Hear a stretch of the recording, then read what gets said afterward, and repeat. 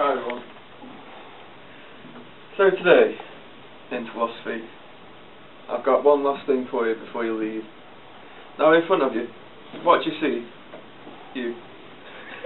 Couple of golf balls. Right. And would you say that it's full?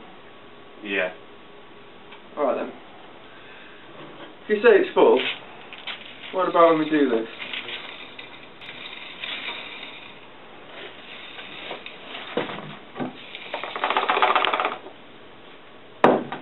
What about now?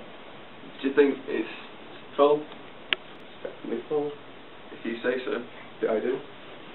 So what about something else? Something a bit smaller?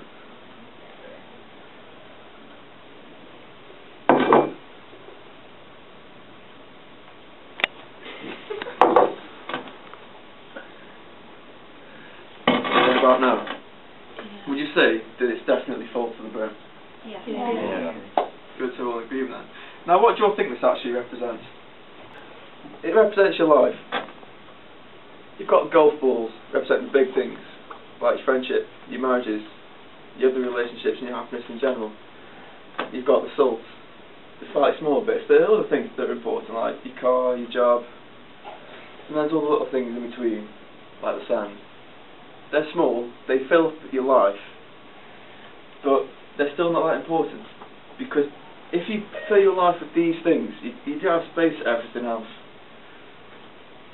But before I finish, is everyone in agreement that it's full? Yeah. Yeah. One last thing.